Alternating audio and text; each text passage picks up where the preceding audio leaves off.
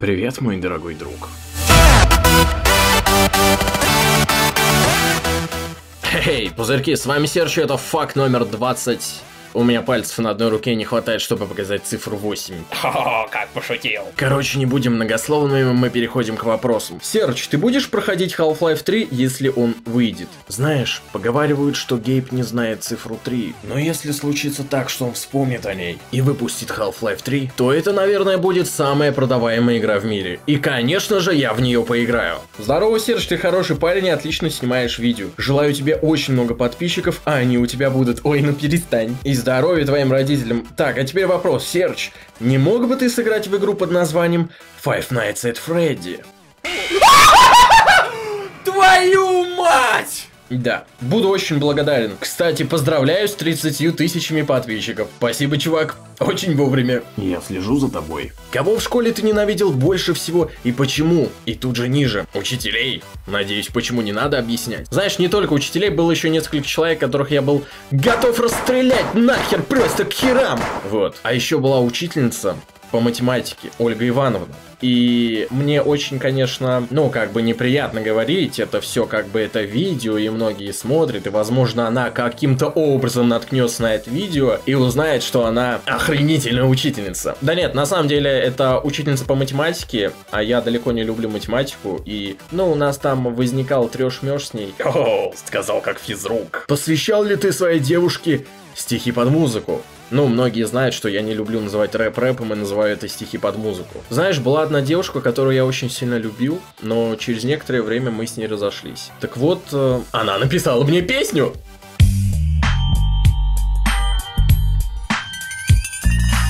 Привет, первый вопрос. Если ты выбирал машину, какую коробку ты выбрал? Автомат или ручку? Наверное, даже не знаю. Второй вопрос. Будешь ли ты присутствовать на выставке видеоигр Игромир 2014? К сожалению, уже не буду. Но вот на 2015 вполне вероятно. Третий вопрос. Какую игру ты хочешь приобрести, которая будет или уже та, которая вышла? Ну, я не знаю на самом деле, к какой категории отнести GTA 5. Это сложно на самом деле. Она вроде бы и вышла, а вроде бы еще и нет. Так вот, ее я хотел бы приобрести. СЕРЧ, а почему ты мать троих детей? Все достаточно банально и просто. Да, мать троих детей. Божественная логика. Здорово, СЕРЧ. Мало того, что пацан хотел написать «здорово», сделал ошибку, так он еще и в слове «СЕРЧ» поставил мягкий знак. Молодец, красавец. Смотрят ли твои родители видео, которые ты делаешь без мягкого знака? Если да, то что они говорят?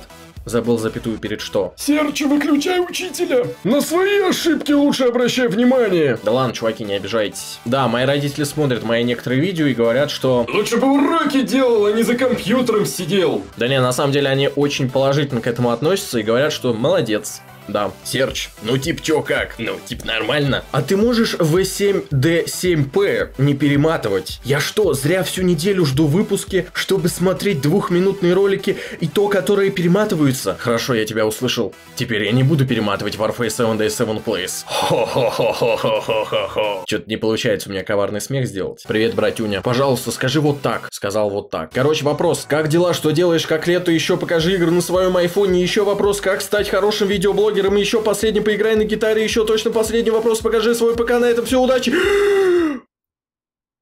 Вау! На все это я отвечал. СЕРЧ, вот ты живешь в Нижнем Новгороде, поблизости есть поселок Юганец, или Юганец, или Юганец. Ты его знаешь? Если да, то мы соседи. А если я его не знаю, то мы не соседи. Даже не рассчитывай на это, чувак. Нет. Не прокатит. СЕРЧ, я бы хотел у тебя спросить, будешь ли ты еще делать ЛП? Очень интересно, хотя ты не ответишь. Да.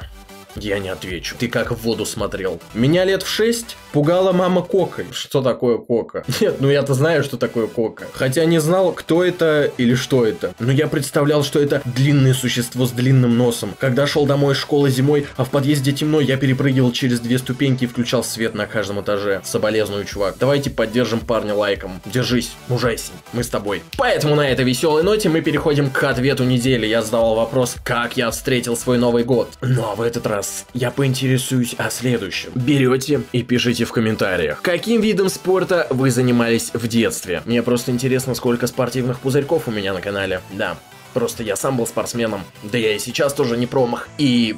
да, на этом все. Спасибо большое, ребята, за внимание. С вами был СЕРЧ, это был факт 28. Пойду играть в снежки. Всем пока.